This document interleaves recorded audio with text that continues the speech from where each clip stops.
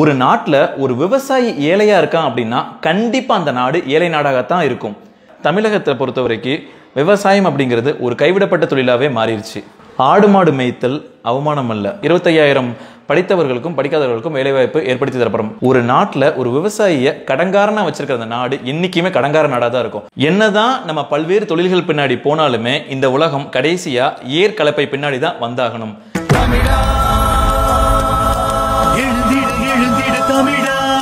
அனைவருக்கும் வணக்கம். இன்னைக்கு நம்ம பார்க்க போறது நாம் தமிழர் ஆட்சியின் வேளாண்மை கொள்கை. உழுதுண்டு வாழ்வாரே வாழ்வார், மற்றெல்லாம் தொழுதுண்டு பின் செல்பவர். 2000 வருஷத்துக்கு முன்னாடியே நம்மளோட வள்ளுவர் வேளாண்மையை பத்தி அதோட சிறப்பை பத்தி சொல்லிட்டு போயிட்டாரு. உழவுக்கும் தொழிலுக்கும் வந்தனை செய்வோம், வீணில் உண்டு கழித்திருப்போரை நிந்தனை செய்வோம் அப்படிங்கிறார் நம்மளுடைய பெரும்பாட்டன் பாரதி. ஒரு நாட்டுல விவசாயி ஏழையா இருக்கான் அப்படின்னா கண்டிப்பா அந்த நாடு ஏழை நாடாகத்தான் இருக்கும். வேளாண்மையை கைவிட்ட ஒவ்வொரு நாடும் சாப்பாட்டுக்காக பிச்சை தான் எடுக்குது. ஒரு விவசாயி இன்னைக்கு தற்கொலை செய்து கொள்கின்றான் என்றால் அது செய்தி. நாளை நாமெல்லாம் உணவில்லாம சாக போறோம் அப்படிங்கிறதுக்கான முன்னறிவிப்பு. வளர்ச்சிங்கிற பேர்ல தொழிற்சாலைகளா உருவாக்கிக்கிட்டே போறோம். எந்த தொழிற்சாலையில அரிசி, பருப்பு, காய்கறிகள், பழங்கள்லாம் நம்மளால விளைவிக்க முடியும்? அந்த நிலத்துல மட்டும்தான் நம்மளால விளைவிக்க முடியும். விளைநிலங்கள் எல்லாத்தையுமே தொழிற்சாலைகளை மாத்திட்டோம் அப்படின்னா நமக்கு வேலை கிடைக்கும். அந்த வேலையில இருந்து சம்பளம் கிடைக்கும். அந்த சம்பளத்துல இருந்து நம்ம சாப்பிடணும்னு நினைச்சுன்னா நமக்கு சாப்பாடு யார் போடுறது? அது விவசாயி தான் போட முடியும். கடைசி மீனும் பிடிபட்ட பிறகு, கடைசி மரமும் வெட்டப்பட்ட பிறகு, கடைசி நதியும் நஞ்சாக்கப்பட்ட பிறகுதான் நமக்கு தெரியும் நமக்கு பணத்தை சாப்பிட முடியாதுன்னு சொல்லிட்டு. பசி எவன் ஒருவனுக்கு வருகிறதோ அவனுக்கு மானம், குடிப்பிறப்பு, கல்வி, ஈகை, அறிவுடைமை, தானம், தவம், உயர்வு, தொழில் செய்தல், காமம் போன்ற 10 உயர் குணங்களுமே பறந்து போயிரும் சொல்றாங்க எங்க அவை பெரும்பாட்டி. அப்பேற்பட்ட முக்கியமான அந்த வேளாண் கொள்கையை பத்தி தான் இப்போ நம்ம பார்க்க போறோம். வேளாண் கொள்கையை பத்தி பார்க்கறதுக்கு முன்னாடி நம்ம எல்லாருமே தெரிஞ்சுக்க வேண்டிய ஒரு விஷயம் பசுமை புரட்சி. 60 ஆண்டுக்கு முன்னாடி பசுமை புரட்சி அப்படிங்கிற திட்டத்தை பஞ்சம் அப்படிங்கிற காரணத்தினால நம்ம மேல திணிக்கப்பட்டது. அந்த பசுமை புரட்சினால என்ன ஒரு விஷயம் நடந்திருக்கு அப்படின்னு பாத்தீங்கன்னா, நாப்தா, அதாவது 2ஆம் உலகப் போர்ல நாப்தா அப்படிங்கிற ஒரு வெடிமருந்துடைய மூலக்கூறுகளை வச்சு தயாரிக்கப்பட்ட பூச்சி மருந்தையும் ரசாயன உரங்களையும் தான் மரங்களுக்கு பயன்படுத்தி நம்ம விளைவிக்க ஆரம்பிச்சோம். எப்ப நம்ம அதை பண்ண ஆரம்பிச்சோமோ அப்பையில இருந்தே நம்மளுடைய மண் வளம் முற்றிலுமாக அழிய ஆரம்பிச்சு விட்டது. இதை நான் சொல்லலுங்க, மத்திய மாநில அரசுடைய தகவல் அறிக்கை ரொம்பவே தெளிவா சொல்லுது. நமக்கு பூச்சிக்கொல்லி மருந்தும் ரசாயன உரங்களையும் ஏற்றுமதி செஞ்ச எந்த ஒரு நாடுமே நம்ம கிட்ட இருந்து உணவை இறக்குமதி செஞ்சதே கிடையாது. அப்படிலாம் இருக்கிறதுனால நம்ம நாட்டுடைய உணவு சர்வதேச விலை பெறது இல்ல, அதுக்கான அங்கீகாரமும் சுத்தமாவே கிடைக்கிறது இல்ல. இது மாதிரி பசுமை புரட்சி அப்படிங்கிற பேர்ல நம்ம ரசாயன உரத்தை பின்பற்றி நம்ம ஒவ்வொரு உணவையும் சாப்பிட ஆரம்பிச்சதுனால புதிய புதிய நோய்கள் உருவாகிட்டே தான் இருக்கு. எண்டோசல்ஃபன், அதாவது கேரளால சமீபத்தில் அதோடைய பயன்பாடு அதிகரிச்சனால நரம்பியல் சம்பந்தப்பட்ட நோய்கள் ரொம்பவே அதிகமா பரவிருச்சு. அதனால அதை தடை செய்யலாம் அப்படிங்கிற மாதிரியான பேச்சுவார்த்தை எழுந்தது. தற்போதுள்ள வேளாண் நிலத்திற்கான கணக்கெடுப்பு. தமிழகத்துடைய மொத்த நிலப்பரப்புல வேளாண் நிலப்பரப்பு 75,20,687 ஹெக்டேர். இது மொத்த நிலப்பரப்புல 57.7 விழுக்காடு. வேளாண்மை செய்ய இடம் இருந்தும் பயிர் செய்ய முடியாத நிலையில இருக்கிற நிலப்பரப்பு எவ்வளவுன்னு பாத்தீங்கன்னா 26,45,509 ஹெக்டேர். வேளாண்மை நடக்கும் மொத்த நிலப்பரப்பு சுமார் 6,32,718 ஹெக்டேர். இது 40 விழுக்காடு தான் நெல், கரும்பு விளையும் நஞ்சை நிலம். மீதி 60 விழுக்காடு மானாவாரி நிலம். தற்போது உணவு பயிரை விட பணப்பயிர் தான் அதிகம் பயிரிடப்படுகிறது. இது உணவு தட்டுப்பாட்டிற்கு அதிகம் வழிவகுக்கும். இதுவரை இருந்த ஆட்சியாளர்கள் வேளாண் குடிகளுக்கென்று எந்த ஒரு அக்கறையும் காட்டியதில்லை. தன்னுடைய மண் வளத்தை பற்றியான எந்த ஒரு புரிதலும் இல்லை. நல்லா யோசித்து பார்த்தீங்கன்னா, ஆற்று மணல் முழுக்க கொள்ளையடிச்சிட்டாங்க. அதனால ஆத்துல தண்ணி அப்படியே போயிருச்சு. ஏரி, கண்மாய் இந்த ரெண்டுமே தூர்வாராம அப்படியே விட்டுட்டனால அங்கேயும் நீர்வரத்து முற்றிலுமாக பாதிக்கப்பட்டுருச்சு. இது போல இதர நீர்நிலைகளையும் நாம எந்த ஒரு புது பாதைகளையும் உருவாக்கி அதை பராமரிக்கிறதுனால அதுவும் முழுக்க வறண்டு போச்சு. இப்போ இந்த மாதிரி நீர் மேலாண்மையை நம்ம முற்றிலுமாக கைவிட்டதுனால தமிழகத்தை பொறுத்த வரைக்கும் விவசாயம் அப்படிங்கிறது ஒரு கைவிடப்பட்ட தொழிலாவே மாறிடுச்சு. அடுத்து நம்ம பார்க்க போறது இயற்கை வேளாண்மை. இயற்கை வேளாண்மை அப்படின்னு சொன்ன உடனே இப்போ இருக்கிற ரசாயன பூச்சிக்கொல்லி மருந்துகள், ரசாயன உரம் இதெல்லாம் எப்படி ஒழிக்கிறது அப்படிங்கிற எண்ணம் தான் எல்லாருக்குமே இருக்கும். ஏன்னா நம்ம எல்லாருமே சாப்பிட்ற சாப்பாடு இந்த ரசாயன கலந்த சாப்பாடு தான் இப்போ சாப்பிட்டுட்டு இருக்கோம். இதனால நம்ம உடம்புக்கு ஏகப்பட்ட தீங்குகள் வருது. நாம் தமிழர் ஆட்சியில் முதல் 5 ஆண்டுகளில் ரசாயனம் மூலமாக தயாரிக்கப்பட்ட பூச்சிக்கொல்லி மருந்துகளாக இருக்கட்டும், உரங்களாக இருக்கட்டும் முற்றிலுமாக தடை செய்யப்படும். அப்போ அதுக்கு மாற்று என்ன அப்படின்னு பார்த்தீங்கன்னா, நம்ம இயற்கையான முறையில் தயாரிக்கப்படும் பஞ்சகவ்யம், அமிர்த கரைசல், மண்புழு உரம், அரக்கு இது போன்ற இயற்கையான முறையில் தயாரிக்கப்பட்ட உரங்களை விவசாயிகளுக்கு கொடுத்து நம்ம வந்து உணவை இயற்கை விவசாயம் மூலியமாக மீட்டெடுப்போம். இப்போ பார்த்தீங்கன்னா நம்ம கிட்ட பரம்பரை நெல் வகைகள் அப்படின்னு சொல்லிட்டு மொத்தம் 1000க்கும் மேற்பட்ட நெல் வகைகள் இருந்தது. அதுல 126 நெல் வகைகளை வந்து ஏற்கனவே நம்மாழ்வார் வந்து மீட்டெடுத்திருக்காரு. மீட்டெடுத்த அந்த நெல் வகைகள் எல்லாத்தையுமே நாம் தமிழர் ஆட்சியில தமிழ் தேசிய நெல் வகைகள் அப்படின்னு சொல்லி அறிவிக்கப்படும். உதாரணத்துக்கு என்னென்ன நெல் வகைகள்னு சொல்லி பார்த்தீங்கன்னா பூம்புகார் நெல், மாப்பிளை சம்பா, தங்கச்சம்பா, நீலச்சம்பா, கருடன் சம்பா, செம்புளி சம்பா, கிச்சடி சம்பா, சம்பா மோசனம் இது போன்ற பல்வேறு பாரம்பரிய நெல் வகைகளை வந்து நாம ஏன் பயன்படுத்தணும்னு பார்த்தீங்கன்னா அந்த காலத்துல நெல் 3 அடிக்கு இருக்கும். ஒரு பழமொழி கூட உண்டு, அடி காட்டுக்கு நடு மாட்டுக்கு நுனி வீட்டுக்குன்னு சொல்லுவாங்க. அடியில் இருக்கிற அந்த நெல் வந்து உரமா ஆயிடும், நடுவில் இருக்கிற பகுதி வந்து மாட்டுக்கு வைக்கோலா போய் சேரும். அந்த நுனி பகுதி தான் வந்து நமக்கு வீட்டுக்கு நம்ம பயன்படுத்துகிற நெல்லா வரும். இப்படி நம்ம பயன்படுத்துகிற அந்த பாரம்பரிய நெல் வகையை வந்து முழுக்க அந்த வேளாண் தொழிலுக்கே ஒரு பாதுகாப்பை ஏற்படுத்துகிற மாதிரியான ஒரு உறுதிப்படுத்துகிற மாதிரியான நெல்லாக இருந்தது. ஆனால் இப்போ ஐஆர் வகைகள் வந்ததுக்கப்புறம் முழுக்க முழுக்க அது எல்லாமே அழிஞ்சிட்டு வந்துட்டு இருக்கு. இப்போ அதை மீட்டெடுக்கிற வேலையில தான் நாம் தமிழர் ஆட்சி கண்டிப்பாக அதை செயல்படும். அது மட்டும் இல்லாமல் நம்மளுடைய பரம்பரை நெல் வகைகளை விளைவிச்சு அறுவடை பண்ணுறவங்களுக்கு அரசு தரப்புல எப்பவுமே சலுகைகள் வழங்கப்படும். இப்போ இயற்கை விவசாயத்தை பற்றி முழுசா சொல்லியாச்சு. ஆனால் இந்த இயற்கை வேளாண்மையை எப்படி சாத்தியப்படுத்துறது, அதுக்கான இடங்கள் எப்படி தேர்வு செய்வீங்க, அதுக்கான மனித வளம் நிறைய தேவையே, இதானே கேட்குறீங்க. நாம் தமிழர் ஆட்சியுடைய வேளாண் கொள்கைக்கான கட்டமைப்பை இப்போ பார்க்க போறீங்க. அது எங்கேருந்து ஆரம்பிக்க போறோம் அப்படின்னு பார்த்தீங்கன்னா கால்நடை மேம்பாட்டு பண்ணைகள்லேருந்து ஆரம்பிக்க போறோம். ஒவ்வொரு மாவட்டத்திலும் சுமார் 1000 ஏக்கர் நிலப்பரப்பை அரசே தேர்ந்தெடுத்து அந்த இடத்துல வந்து கால்நடை மேம்பாட்டு பண்ணைகள் அமைக்கும். அதில் குறிப்பாக மாடுகள், அதாவது நாட்டு மாடுகளும் ஆடுகளும் சேர்த்து வளர்க்கப்படும். இதில் ஜெர்சி வகை மாடுகள் முற்றிலுமாக ஒழிக்கப்படும். ஏன்னா நாட்டு மாடுகள் தான் A2 வகை பால் கொடுக்குது. A2 வகை பால் நமக்கு ஆரோக்கியமான ஒரு விஷயம். A2 வகை பால், அதிலிருந்து உருவாகிற வெண்ணெய், தயிர், மோர், பாலாடை கட்டி, அப்புறம் சம்பந்தப்பட்ட எல்லா விஷயங்களுமே வந்து நமக்கு A2 வகை பால்ல இருந்து கிடைக்குது. இது எல்லாத்தையுமே நம்ம சந்தைப்படுத்துறதுக்கான வேலையையும் சேர்த்தே நம்ம பண்ணுவோம். ஆடு மாடு மேய்த்தல் அவமானம் அல்ல, அது நமக்கு வருமானம். அதுக்கு வெகுமானம் உங்களுக்கு அரசு பணி. இது எல்லாத்தையும் உருவாக்குறதுக்கான தொழிற்சாலைகளை அந்தந்த பண்ணைகளுக்கு பக்கத்தில் 1/2 கிலோமீட்டர் தொலைவிலே நம்ம வச்சுருவோம். அப்படி இருக்கிறதுனால நமக்கு வேலை வாய்ப்புகள் எப்படி கொடுக்கலாம் அப்படின்னு பார்த்தீங்கன்னா 25,000 படித்தவர்களுக்கும் படிக்காதவர்களுக்கும் வேலைவாய்ப்பு ஏற்படுத்தி தரப்படும். படிக்காதவர்களுக்கு அப்படின்னு பார்த்தீங்கன்னா அந்த ஆடு மாடு மேய்த்தல், அதை பராமரித்தல், அதை ஒழுங்குபடுத்துதல், இது எல்லாத்தையுமே படிக்காதவங்க பார்த்துப்பாங்க. படித்தவர்கள் என்ன பண்ணுவாங்கன்னு பார்த்தீங்கன்னா பண்ணை மேலாண்மை, நிர்வாகம், கணினிமயமாக்கப்படுதல், அது போக சந்தைப்படுத்துதல், இந்த நாளையுமே வந்து படித்தவங்க வந்து பார்த்துப்பாங்க. இப்படி இருக்கிறதுனால நாம ஒரு ஒருங்கிணைந்த பண்ணையை உருவாக்குறதுக்கான முதல் படியை நிறைவு செஞ்சுதான் இருக்கும். சரி, அடுத்த படி என்ன? அடுத்த படி காய்கறிகள். அப்போ நம்ம காய்கறிகள் எப்படி உருவாக்க போறோம் அப்படின்னு பார்த்தீங்கன்னா ஒரு 5000 ஏக்கர்ல நாம ஒரு தக்காளி பண்ணையை உருவாக்குறோம்னு வைங்க. அப்போது அங்கே தக்காளி நல்லா விளைஞ்சு வரும். நம்ம தக்காளியை நமக்கு தேவையானது போக அடுத்த மாநிலங்களுக்கும் சரி அடுத்த நாடுகளுக்கும் சரி நம்ம ஏற்றுமதி செய்வோம். அதுவும் போக மிச்சம் விழுறதை வந்து நம்ம என்ன பண்ணுவோம்னா ஊறுகாய், பழங்கூழ் இது போன்ற விஷயங்கள்லாம் நம்ம தயாரித்து அதையும் நம்ம வந்து விற்க ஆரம்பிப்போம். இந்த மாதிரி ஒவ்வொரு காய்கறிகளுக்கும் நம்ம செய்யும் போதுல கண்டிப்பாக நமக்கு அங்கே ஒரு முறையான தேவை வந்து பூர்த்தி அடையும். நம்ம எந்த ஒரு சூழ்நிலையுமே உணவுக்காக எந்த ஒரு நாடுகள்லையும் எந்த ஒரு மாநிலத்துக்கிட்டையுமே நம்ம கையேந்து நிற்கிறதுக்கான ஒரு அவசியம் ஏற்படவே ஏற்படாது. சரிப்பா, காய்கறியும் முடிஞ்சு. அப்போ ஒருங்கிணைந்த பண்ணை அப்படின்னா அங்கே வேற என்ன வேணும்?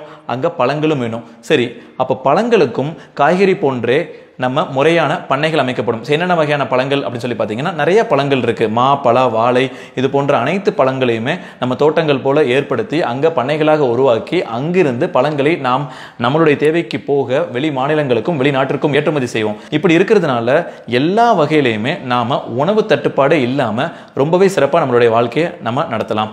அப்போ விவசாயி இனிமேல் ஒரு கணமும் தற்கொலை செய்யறதுக்கான வாய்ப்பு ஏற்படும் நினைக்கிறீங்களா?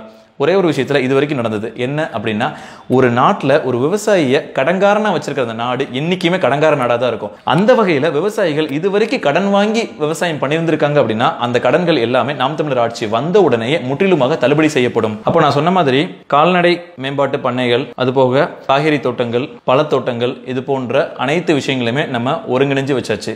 ஒருங்கிணைந்த பண்ணைக்கு தேவையான முக்கால்வாசி விஷயங்கள் நமக்கு அமைஞ்சிருச்சு. இது போக நம்ம வேற என்ன பண்ணணும் அப்படின்னு பார்த்தீங்கன்னா நம்மளுடைய பண்ணைகள்ல இருந்து நம்ம பண்ணக்கூடிய விஷயங்களை வேற என்ன வழிகளெல்லாம் நம்ம வந்து இன்னமும் அதை ஆக்கப்பூர்வமாக பயன்படுத்தலாம் அப்படிங்கிறது தான். ஒரு சின்ன உதாரணத்துக்கு ஆடு மாடு மேய்த்தல் அப்படிங்கிற ஒரு விஷயத்தில் நமக்கு ஆட்டு புழுக்கை, மாட்டு சாணம், அது போக வந்து அதோடைய கோமியம், இந்த மூன்றையும் வச்சு நம்ம என்னென்ன விஷயங்கள் பண்ணலாம் அப்படின்னு பார்த்தீங்கன்னா பஞ்சகவியம், அமிர்த கரைசல், அரக்கு, மண்புழு உரம், இந்த 4 விஷயமுமே ஒவ்வொரு செடியும் ஒவ்வொரு மரமும் நல்லா வளர்றதுக்கு தேவையான முக்கியமான மூலப்பொருளா இருக்கு. இன்னைக்கு நாம ரசாயன உரங்களையும் ரசாயன பூச்சிக்கொல்லி மருந்துகளையும் பயன்படுத்திட்டு இருக்கோம். அதுக்கு மாற்றா எப்படி நம்ம உருவாக்க போறோம் அப்படின்னா இது மாதிரியான இயற்கை வழியில தயாரிக்க போற மண்புழு உரம், இது போன்ற பூச்சிக்கொல்லி மருந்துகள் தான். இதை நம்ம பயன்படுத்துறதுனால நமக்கு உணவு சாப்பிட்றதுலயும் நமக்கு எந்த ஒரு கேடும் வர்றதில்லை. அதே நேரத்தில் நமக்கு விளையிறது எல்லாமே இயற்கை முறையில் விளைவிச்சதாகவும் இருக்கும். ஒருங்கிணைந்த பண்ணைகள்ல நம்ம ஒரு சில விஷயங்களை பார்த்தாச்சு. அங்க காற்றாலை இருக்கும், அது மூலமா நம்ம மின்சாரத்தை தயாரிக்கிற மாதிரி இருக்கும். அங்க மாட்டு தீவனம் இருக்கும், தேனீ பண்ணை இருக்கும், வாழைத்தோப்பு இருக்கும், ஒரு வீடு இருக்கும், அதுக்கு பக்கத்துல சமையல் எரிக்காற்று இருக்கும், காய்கறி பண்ணை இருக்கும், கோழி பண்ணை இருக்கும், சாண எரிக்காற்று இருக்கும், அதுபோக மீன் வளர்ப்பு குளம் இருக்கும். இது மாதிரி அனைத்து விஷயங்களும் ஒரே இடங்களில் பக்கத்தில் அமைஞ்சிருக்கிறது தான் ஒருங்கிணைந்த பண்ணைன்னு சொல்லுவாங்க. இப்படி எல்லாமே ஒரே இடத்துல இருக்கிறதுனால சுழற்சி முறையில் ஒன்னுடைய தேவையை இன்னொன்று பூர்த்தி செய்யும், இன்னொருடைய தேவையை மற்றொன்று பூர்த்தி செய்யும். இப்போ நீங்க பார்க்க போறது நம்மளுடைய தமிழ் தேசிய அறிவிப்புகள். தமிழ் தேசிய மதுபானமா நம்ம அறிவிக்க போறது என்னன்னு பாத்தீங்கன்னா பனங்களும் தென்னங்களும், அதாவது பனம்பால் தென்னம்பால் அப்படிங்கிற பேர்ல. அது எந்த வகையிலையும் நமக்கு உடம்புக்கு தீங்கு விளைவிக்காது.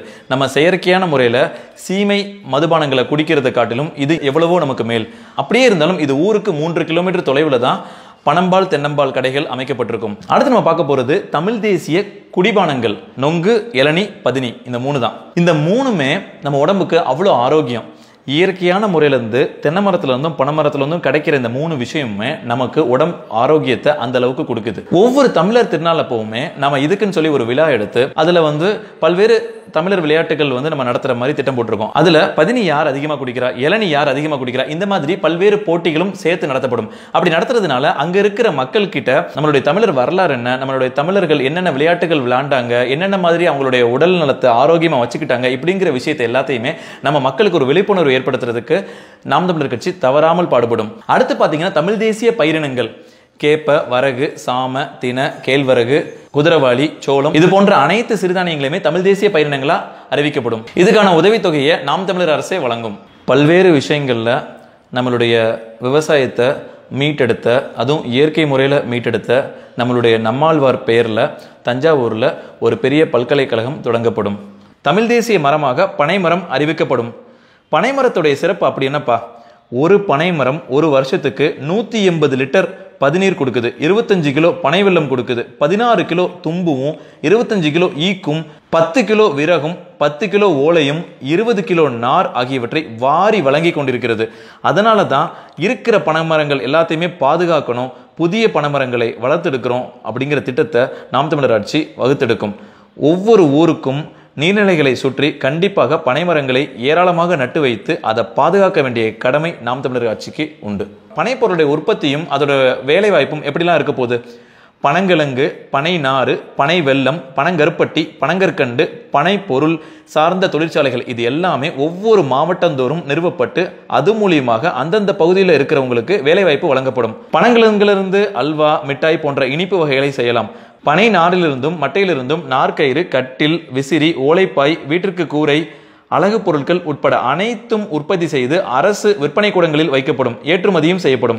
சரி, பனை வெல்லம், பனங்கருப்பட்டி, பனங்கற்கண்டு உள்ளிட்ட அனைத்தும் தயாரிக்கப்படும். சர்க்கரைக்கு மாற்றாக, அதாவது நோயற்ற வாழ்வுக்காக மக்கள் இதை பயன்படுத்த விழிப்புணர்வு ஏற்படுத்தப்படும். அடுத்து தென்னை மரம். பயன் தரும் தென்னை. தென்னை மரம் என்னெல்லாம் பயன் தரப்போகுது அப்படின்னு பார்த்தீங்கன்னா, தென்னை மரத்திலிருந்து எடுக்கப்படுற பதநீர், இளநீர், இந்த ரெண்டுமே உயர் வகை சுவை நீராக பயன்படுத்தப்படும். அதாவது ரசாயனம், உரங்கள், பூச்சிக்கொல்லி மருந்து பயன்படுத்தாத முற்றிலும் இயற்கை வேளாண் முறையில் தென்னை வளர்க்கப்படும். அப்படி வளர்க்கறதுனால விலை உயர்ந்த தென்னை சர்க்கரை நமக்கு தயாரிக்க முடியும். நம்மளுடைய பயன்பாட்டுக்கு போக மிச்சவை வெளி மாநிலங்களுக்கும் வெளிநாடுகளுக்கும் ஏற்றுமதி செய்யப்படும். அயல் நாட்டின் குளிர்பானங்கள் அனைத்தும் முற்றிலுமாக தடை செய்யப்படும். தென்னை மரத்திலிருந்து கிடைக்கும் மட்டைகள், நார் ஆகியவற்றிலிருந்து கயிறு வகைகள், அழகு பொருட்கள் உள்ளிட்ட அனைத்தும் தயாரிக்கும் சிற்றூர் பாரம்பரிய தொழிற்கூடத்தை அந்தந்த பகுதியிலேயே தொடங்கி அதன் மூலம் வருமானத்தை பெருக்கி வேலை வாய்ப்பை உருவாக்கி திட்டவட்டமாக நாம் தமிழர் ஆட்சி செயல்படுத்தப்படும். நாம் தமிழர் ஆட்சியில மூங்கில் வளர்ப்பும் விற்பனையும் எப்படி இருக்க போது? மூங்கில் காடுகளை உருவாக்குறதுல புதிய புதிய திட்டங்கள் உருவாக்கப்படும். சாத்தியப்படும் மேற்கு தொடர்ச்சி மலைப்பகுதியில் அதிகம் விளைவிக்க ஏற்பாடு செய்யப்படும். நாற்காலி, மெத்தை, இருக்கைகள், நீள் இருக்கைகள் என வீடுகளில் பயன்படுத்தப்படும்.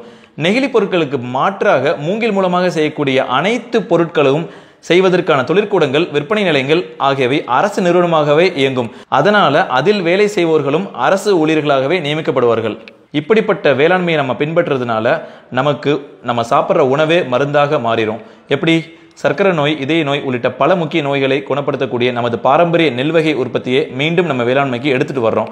இது ஒரு முக்கியமான காரணம். இத்தனை இது பேசுறோமே, இது எல்லாத்தையும் சாத்தியப்படுத்துறதுக்கு நிலம் எங்கிருந்து அரசு எடுத்துக்கொள்ளும்? மக்களிடமிருந்து நிலத்தை குத்தகையாக அரசு எடுத்துக்கொள்ளும். இது மக்களை கட்டாயப்படுத்தாது. மக்களிடம் 30 ஆண்டுகளுக்கு நிலத்தை குத்தகைக்கு தருமாறு மக்களிடம் கேட்கும். மக்களில் யாரெல்லாம் விருப்பப்படுகிறார்களோ அவர்கள் அரசுக்கு 30 வருடம் குத்தகைக்கு கொடுக்கலாம். குத்தகைக்கு கொடுத்த தனது நிலத்திலேயே அவங்க வேலையும் செய்யறாங்க அப்படின்னா அதுக்கான ஊதியமும் அரசு அவர்களுக்கு கொடுக்கும். 30 வருஷம் முடிஞ்சதுக்கு அப்புறம் மறுபடியும் அந்த குத்தகை புதுப்பிக்கப்படும். தமிழகத்தை பொறுத்த வரைக்கும் மஞ்சள், கரும்பு, வாழை இந்த மூணுமே பணப்பயிர் அப்படின்னு சொல்லுவாங்க. இது ரொம்ப அதிகமாகவும் உணவு பயிர் ரொம்ப குறைவாகவும் விளைஞ்சிட்டு இருக்கு. ஆனா இதை நம்ம சரிசமமா கொண்டு வரணும். அதாவது பணப்பயிரை கொஞ்சம் குறைவாகவும் உணவு பயிரை இன்னும் கொஞ்சம் அதிகப்படுத்தினால்தான் நமக்கு எந்த நேரத்திலுமே பஞ்சம் அப்படிங்கிற ஒரு விஷயமே ஏற்படாம நமக்கு தேவையான உணவு தேவையான நேரத்தில் நமக்கு கிடைச்சிக்கிட்டே இருக்கும். வேளாண் பொருட்களை பொறுத்த வரைக்கும் அதிகம் உற்பத்தி ஆகிற காலகட்டத்தில் கண்டிப்பா விலை சரிவு ஏற்படும். அந்த மாதிரியான நேரத்தில் முழு உற்பத்தி செலவையும் ஈடுகட்டும் விதமாக விலையை நிர்ணயிக்கும். அப்படி இல்லைன்னா அந்த தொகையை அரசே உழவர்களுக்கு வழங்கும். எந்தெந்த காய்கறி பழங்கள்லாம் உடனே அழுகி விடுமோ அது எல்லாத்தையுமே தேக்கி வைக்கிறதுக்காக அந்தந்த மாவட்டத்திலேயே தானிய கிடங்கு அமைக்கப்படும். அடுத்தது பார்த்தீங்கன்னா நிவாரண தொகை. விவசாயிகளுக்கு அந்த நிவாரண தொகை அப்படிங்கிற அந்த விஷயம் ரொம்பவே முக்கியமானதாக இருக்கு. எப்படி பேரிடர் காலங்களில் பல்வேறு நேரங்களில் நம்ம எதிர்பார்க்காத சில விஷயங்கள் கண்டிப்பாக நடக்கும். அந்த மாதிரியான சூழ்நிலையில் அவங்களுக்கு நம்ம நிவாரண தொகை வழங்குவோம். குறிப்பாக மக்களுக்கு அரசாங்கம் நிவாரண தொகை அப்படிங்கிறது ஒரு சொற்ப தொகையாக கண்டிப்பாக கொடுப்பாங்க. அந்த மாதிரி இல்லாமல் நாம் தமிழர் ஆட்சியில் சென்ற வருடம், அதாவது கடந்த வருடம் அவங்க என்ன ஒரு சம்பாத்தியம் ஈட்டிருந்தாங்களோ அந்த சம்பாத்தியத்தை அவர்களுக்கு நிவாரண தொகையாக கொடுப்போம். ரெண்டாவது என்னன்னு சொல்லி பார்த்தீங்கன்னா விவசாயிகளை பொறுத்த வரைக்கும் ஒரு சில மாதங்களில் அவர்களுக்கு வேலையின்மை இருக்கும். அந்த மாதிரியான சூழ்நிலையில் அவர்களுக்கு நிதியுதவி அளிக்கப்படும். சுழன்றும் ஏற்பின்னது உலகம், அதனால் உழந்தும் உழவே தலை. என்னதான் துயரம் வந்தாலும் உழவு தொழில் தான் உயர்ந்ததாக இருக்கும் அப்படின்னு சொல்லிட்டு வள்ளுவர் 2000 வருஷத்துக்கு முன்னாடியே எழுதி வச்சிட்டாரு. அதனால் தான் வேளாண் தொழிலை தேசிய தொழிலாக அறிவித்து அதை அரசு பணியாக மாற்றுகிறது நாம் தமிழர் ஆட்சி. நன்றி.